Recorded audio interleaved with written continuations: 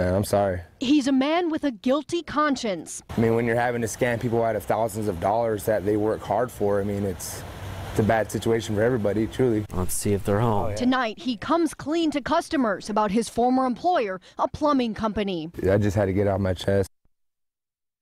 It was just 2 weeks ago we told you about a Salem man who thinks he has proof a plumber was trying to take advantage of his urgent plumbing problem. An employee of that company warned him about it, and now our Dan Tilken has another employee coming forward to apologize face to face. And Dan, you were there as he went along to apologize. Right, and first we want to remind you our first story, it hinged on this text message right here from the plumber to his employee about an underground pipe. And you see right there, it says break it. Well, wait until you see what we've uncovered now.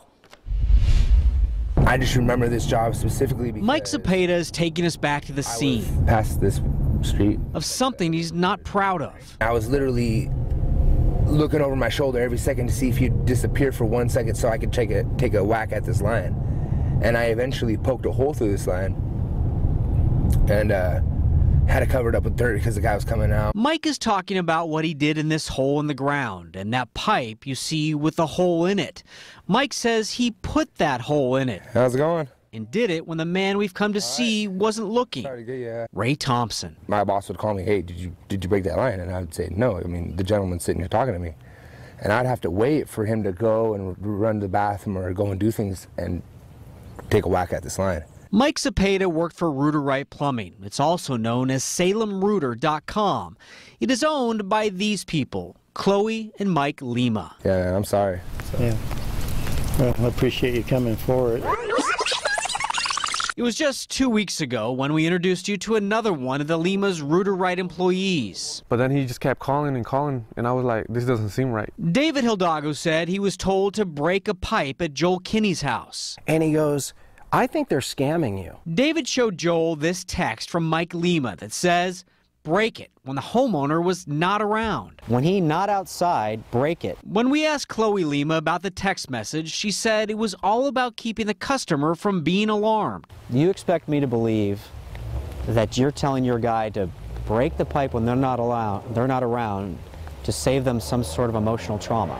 Well, it's unsafe as well. How's it unsafe? Because there could be flying debris, and we're also dealing with sewage.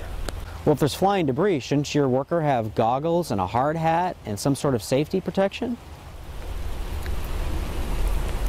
Yes, he should. Let's see if they're home. We went with Mike Cepeda to another house where he says he's not proud of the nearly $8,000 job on the sewer line.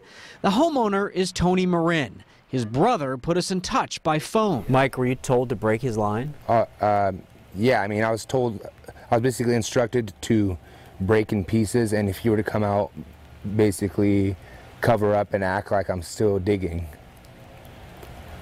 So. Jeez. Dang, okay. Mike Cepeda showed us text messages from Rooter Rite owner Mike Lima. They read, break the line, make sure to break it up. Another explains, break that pipe as you go, and if anyone stopped by to look, cover it up. And I said, I found it. Mike said, okay, break it. And I said, how much of it? He said, all of it. Mike Cepeda says he was fired for reasons he doesn't understand. He and David Hildago aren't the only former Rooter Rite employees to come forward. There's Robert Elliott. Yeah, there was lots of stories of them being asked to do things that they didn't feel very good about, breaking a line or telling them that more of the pipe was damaged or increasing the job from a small repair into a large repair. And there's Daniel Schroeder. When he asked me, he's like, is anybody there? I told him no. All right, well, break that sewer line. I broke it, all right, and then once I broke it, I called him back, and then he tells me, well, grab all the roots around the sewer line and put it inside the sewer line so it looks like the roots were what broke it. Hi, Chloe. This is Dan Tilken with Coin 6 News, Channel 6 again. We tried arranging an interview with Chloe and Mike Lima to ask about the new allegations. Chloe said we'd hear from her lawyer. What's his name so I know who to look out for?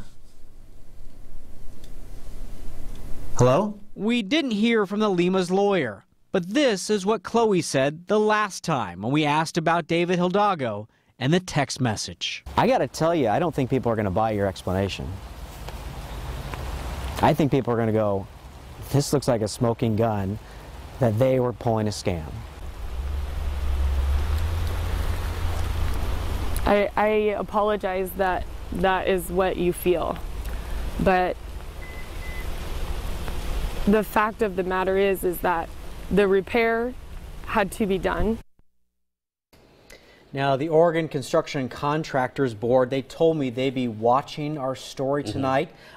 Each of the employees in our story, they tell me they are willing to talk to the investigators. I know that the CCB is already investigating 2 cases in Salem. Now, as we reported, Mike Lima, Chloe's husband, he pled guilty in California to insurance fraud. After 3 years of probation, he got that charge expunged. Okay. Good story, Dan. I think now overall there needs to be some tips out there for folks. Yeah. What is some advice for people who are watching then when they go to hire a plumber? Right, the men, the employees told us, make sure you get a second opinion, which is really hard. Your toilet's clogged up and you're going to say, well, wait a second, I need it. But that's how you protect yourself. Get a recommendation from a friend. Hey, I know a great plumber, which were great for me. You can check complaints about contractors in Oregon and Washington. If you go to coin.com, in our story, you'll see there's links on how to do that. Hey, Coy, and I know you and I, Dan, both kind of are handy people. Man, I'm always hovering over those work guys when I'm there, but I know a lot of people can't do that. Right. Yeah. Who has all day to watch? Yeah, exactly. Yeah, thanks, Dan. Great information. Great story, yeah. Okay, Kristen, now